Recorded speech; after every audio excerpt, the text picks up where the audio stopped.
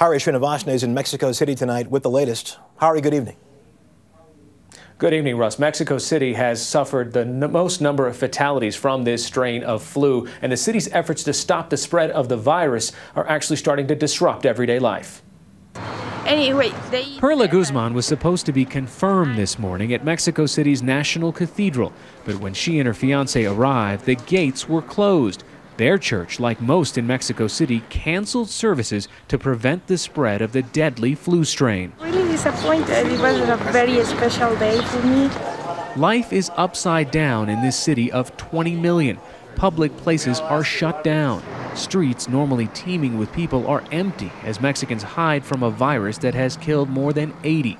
Mexican soldiers and health workers hand out surgical masks to pedestrians, to people in their cars, and at transportation hubs. Mexican authorities are stepping up measures to identify and isolate people infected. Today, Mexico's President Felipe Calderón said that of the 1,300 people suspected of infection, 900 were declared healthy. Still, everyone is being urged to get medical attention if they suffer from high fevers or lung congestion. The city is on high alert. That's why we're all wearing our face masks, looking for restrooms, washing ourselves, drinking lots of water, and if anyone shows any symptoms, we'll go straight to a health clinic. Schools will be closed until May 6th. Officials hope that will give them enough time to get a handle on the virus.